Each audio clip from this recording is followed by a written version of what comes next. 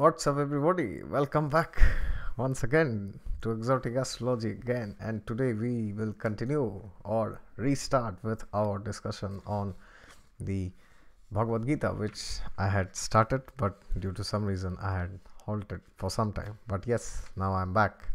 So from now on, every alternate day will be a video on the Bhagavad Gita, and the other day will be, I don't know, in some other random topic. And also astrology will be there. Now, what did we discuss in the Bhagavad Gita? We had completed the first 28 verses of the first chapter. Very bad. We are still in the first chapter itself.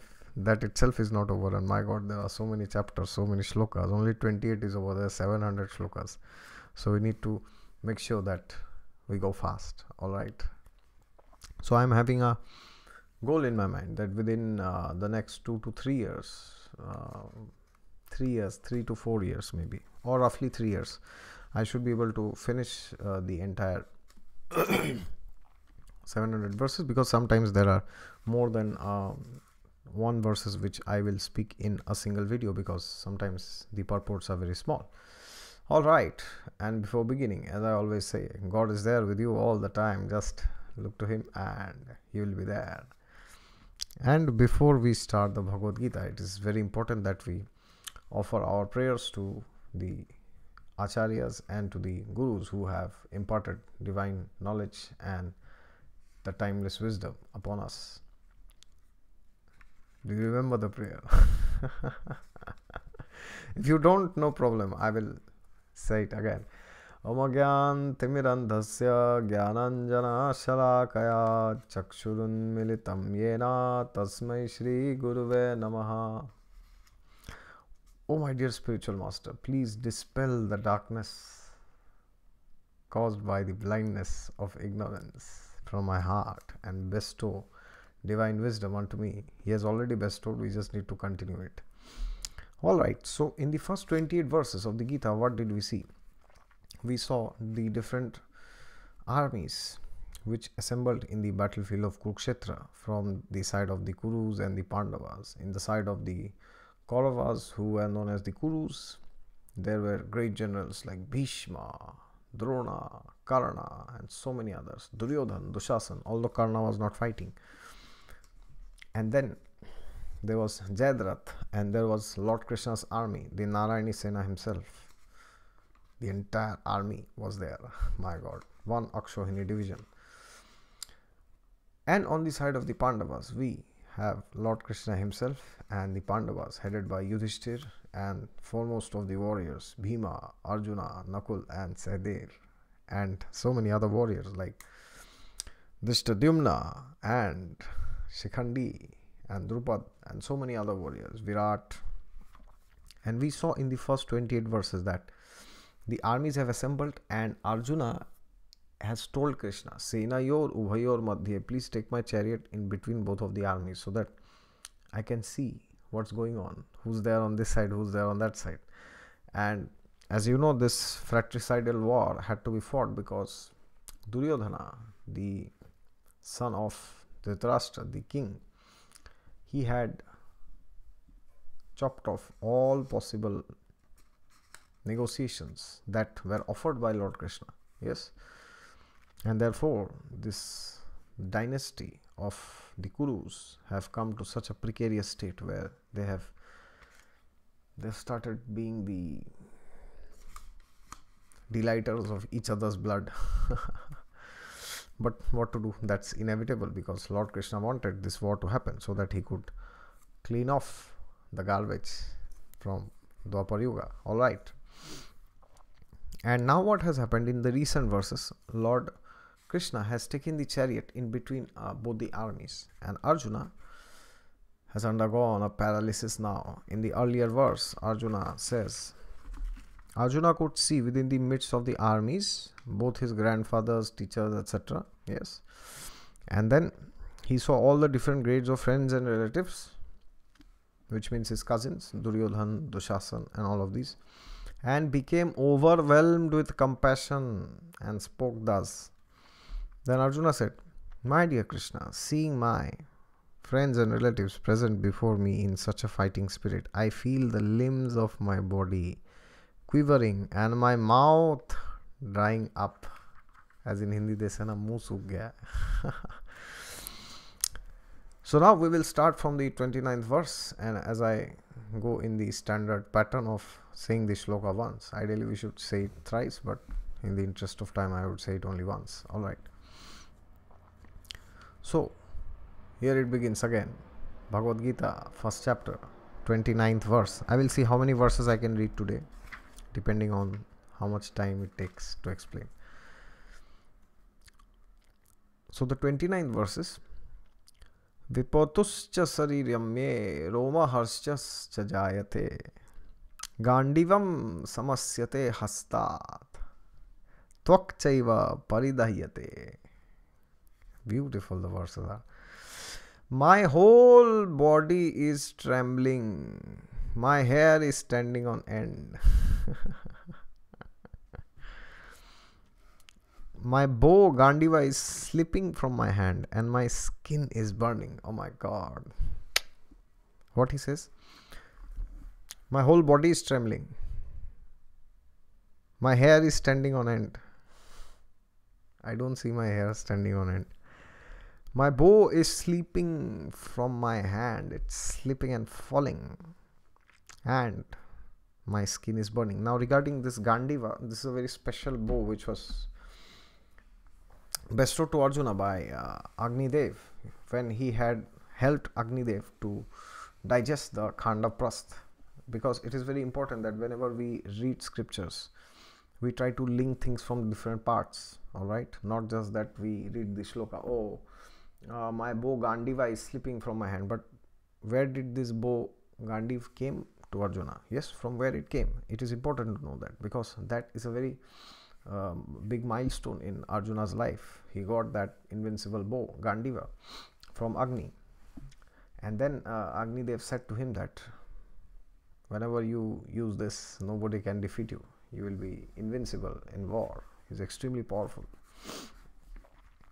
And also he says my skin is burning here. Alright, so see, these are all symptoms of apparent weakness. Purport, explanation. There are two kinds of trembling of the body and two kinds of standing of the hair on end. Two kinds.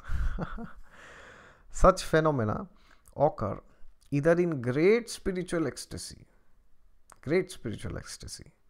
or out of great fear under material conditions. My God, the two cases when the hairs stand on end and the body trembles is revealed here. One is if you are in a highly spiritually elevated state, or you are in a materialistic fearful state.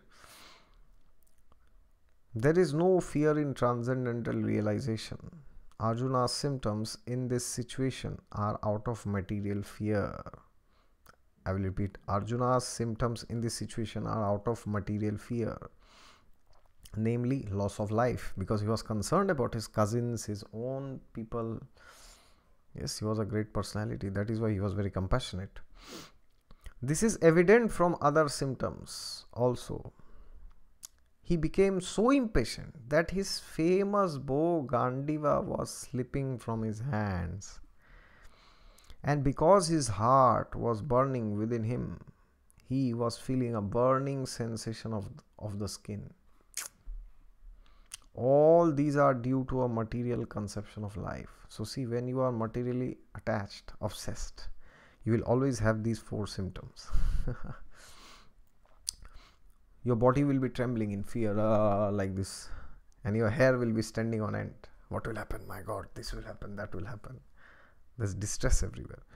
And then your bow will slip from your hand. What is the bow here? Bow represents your duty, your commitment, your aspirations, and what you decided to do, that will start falling down. Means you will stop doing your duties, your spiritual activities. Therefore, attachment and spirituality goes ill together. And your skin will also burn because your heart is palpitating very fast. So see, it's written here, because his heart was burning within him, he was feeling a burning sensation of the skin. And then it's written, all these are due to material conception of life. So Arjuna at this point was bound by these laws. Yes, of course, he's a great personality. He's a Paramhamsa. He's a perfected being, spiritually perfected being. He can never come under material illusion, but sometimes God uses great personalities to teach us a lesson. So apparently now Arjuna is having these 4 terrible symptoms. Okay, so you can also check in your life, and I also need to check, I think. If we go through these 4 symptoms, that means we are materially attached. Only then this happens, all right? Otherwise this will not happen. It's only 10 minutes. Let's study another verse. Then we will see text number 30. Nacha sankhno me avastatam bhratvam chime mano nimittani cha pashyami viparitani keshava. The translation is, I am now unable to stand here any longer. My God. I am forgetting myself and my mind is reeling. I see only causes of misfortune, O Krishna, killer of the Keshi demon. I am now unable to stand here any longer. Arjuna is telling, I cannot stand here. This is what attachment does to us. So the purport, due to his impatience, Arjuna was unable to stay on the battlefield, and he was forgetting himself on account of this weakness of his mind. Very bad. Now comes the fun, the most important part. Listen to it carefully. Excessive attachment for material things puts a man in such a bewildering condition of existence. My God. Bhayam duivivetani swayat.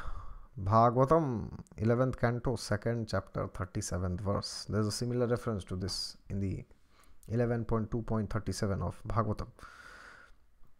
Such fearlessness and loss of mental equilibrium. Note, such fearlessness, such fearfulness and loss of mental equilibrium. Fearfulness means you are always fearful. Oh my God, this will happen, that will happen. And loss of mental equilibrium. Your mind has lost peace. Such fearfulness and loss of mental equilibrium takes place in persons who are too affected by material conditions, not in ordinary persons who are too affected by material conditions. Arjuna envisioned only painful reverses in the battlefield. He would not be happy even by gaining victory over the foes. That means he has already envisioned that I'll be in pain. So now, even if he wins the war, that's what Arjuna is feeling inside. Oh my God, even if I win the war, what's the use? I will anyways not have anything at the end of the day. So it's like a waste of time. The words nimittani viparitani are significant here. When a man sees only frustration in his expectations, he thinks, why am I here? Why am I here? Why am I here? Why am I here? Everyone is interested in himself and his own welfare. No one is interested in the Supreme Self. Arjuna is showing ignorance of his real interest by Krishna's will. One's real self-interest lies in Vishnu or Krishna. There you go. Now the medicine has come. The conditioned soul forgets his and therefore suffers material pains. So the conditioned soul forgets this thing, that his self-interest actually is in Lord Vishnu or Krishna. So therefore he suffers material pains because the soul identifies himself or herself with the body. And then you have a mother, you have a father, you have a husband, you have a wife. Yes. And then if something happens to them, it pains you. That's what is happening to Arjuna now. The conditioned soul forgets this and therefore suffers material pains. Alright. Arjuna thought that his victory in the battle would only be a cause of lamentation for him. There you go. 2 verses completed today. So basically, to summarize, what did we discuss? Arjuna displays different symptoms of weakness here. Body trembles. He's not able to speak. In the earlier verses also it is there. His voice is choked up. He's not able to speak. His Gandiva is falling.